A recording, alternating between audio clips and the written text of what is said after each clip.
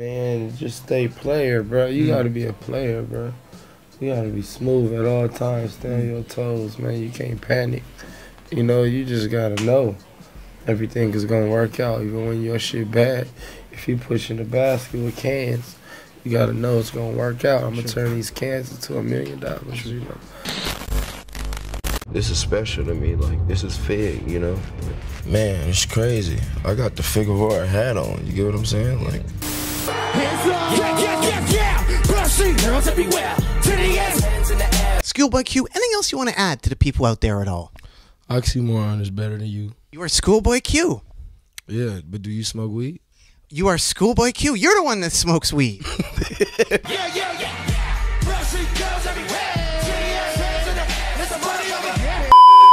Man, let me tell you something, bro.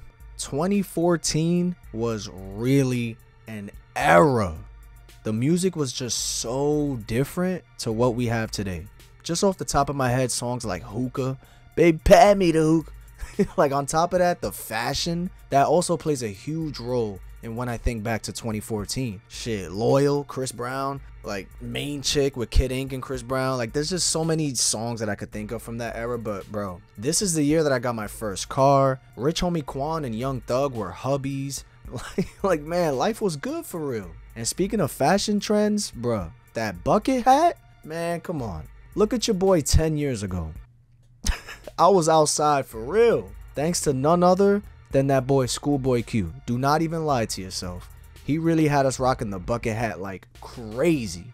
And I really wanted to make this video mainly because it's gonna make me sound so old. And it's crazy, it's really crazy, bro, how time flies. But the classic album, Oxymoron, released 10 years ago. 10 years ago?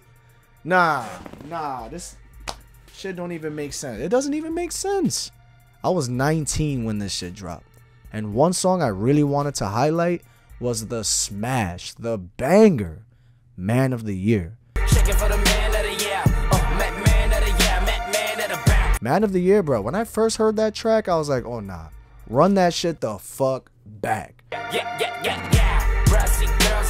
The hook was just so catchy, the flow was hard, and that beat, so simple, but bangs. The song achieved commercial success too, peaking at number 23 on the Billboard Hot 100. Its popularity really helped raise ScHoolboy Q's profile within the mainstream, honestly. And the song's success contributed to positive reviews for the overall album. It also showcased his versatility as an artist and really further solidified him within the big names of hip-hop. And not only that, the song's crossover appeal really helped introduce ScHoolboy Q to a wider audience beyond hardcore hip-hop fans. Like, bro, no lie, this song was getting played all over the radio, on all stations, at every function, every house party. It didn't matter who was there, bro. Its inclusion in various media platforms like commercials, movies, TV shows really expanded his reach to new demographics. So yeah, overall, Man of the Year played a big role in ScHoolboy Q's career, bro. And of course, we all know the actual album, Oxymoron.